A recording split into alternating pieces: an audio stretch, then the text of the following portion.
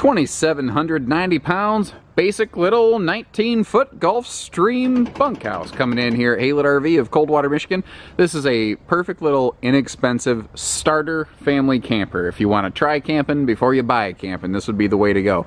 And what makes this even better for first timers is the fact that the original owners, after they decided that yes, they do in fact like camping and they want to get to something a little bit bigger, a little bit nicer, when they swapped up, we determined very quickly that their original hitch was not going to be sufficient for their newer, bigger camper, so they're leaving it behind.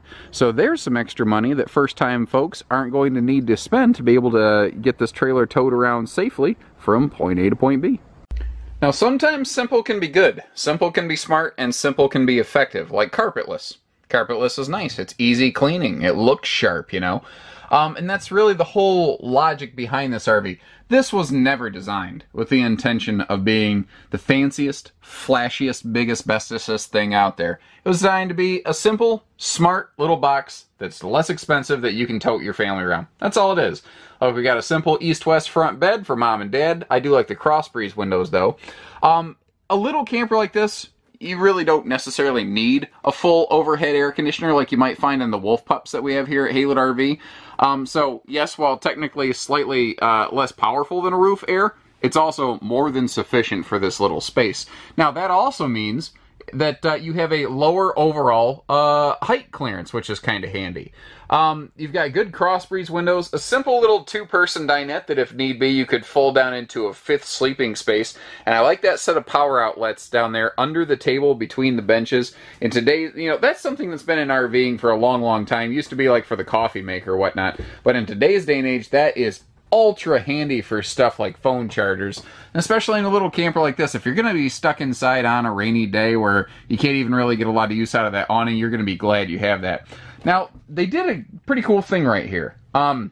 This, if you choose to add a TV, this is kind of where that would go. Otherwise, it's just elevated countertop prep space. And you can always find something to do with horizontal prep space, which is also what I like about that chunk of countertop real estate above the refrigerator over there. Also, note that you have really easy reach kitchen outlets over here. That's a hard thing to find nowadays, I swear.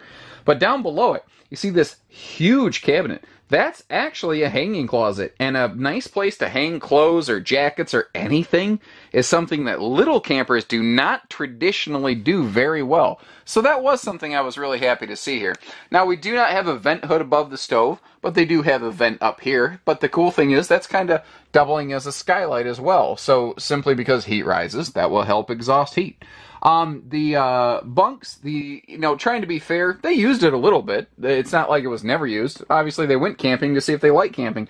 A couple little, I mean, if I'm being ultra picky, a couple minor scars here. But guys, if you were buying a used car and there was a little bitty ding on the bumper or something, you wouldn't think twice. And that's really kind of what this is right here. It looks like maybe one of the kiddos' feet scuffed it when they were climbing up and down in the bunk or something. I'm not sure. You can tell, though, by looking at the bunk mattresses, they weren't really used awful hard. They swapped up from here to a 245 Coachman Apex, which is it gives them 2 double beds instead of 2 single beds and a dinette slide, so they're going to pick up some extra space there.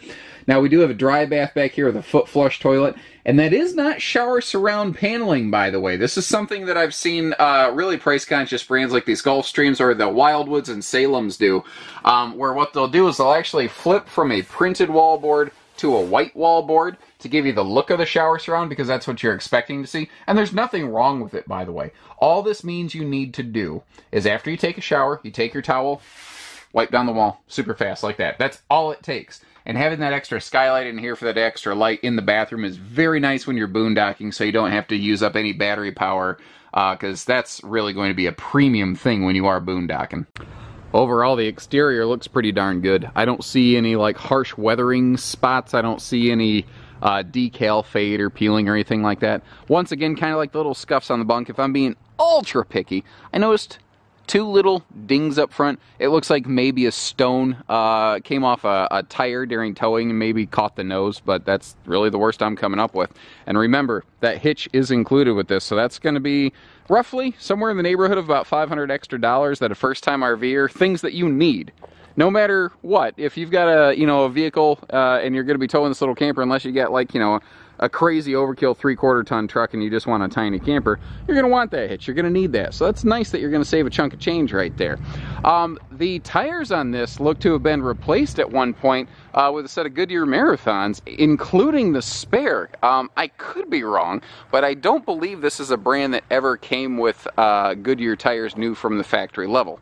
Again, I might be wrong. I know a lot about this business. I won't pretend to know every single thing about this business. I really don't have anything else, I guess you could say, derogatory to say.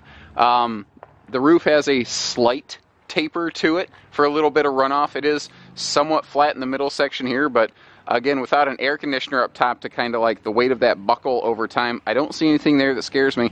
One quick note, again, this was built to be, you know, less expensive, simple, but effective.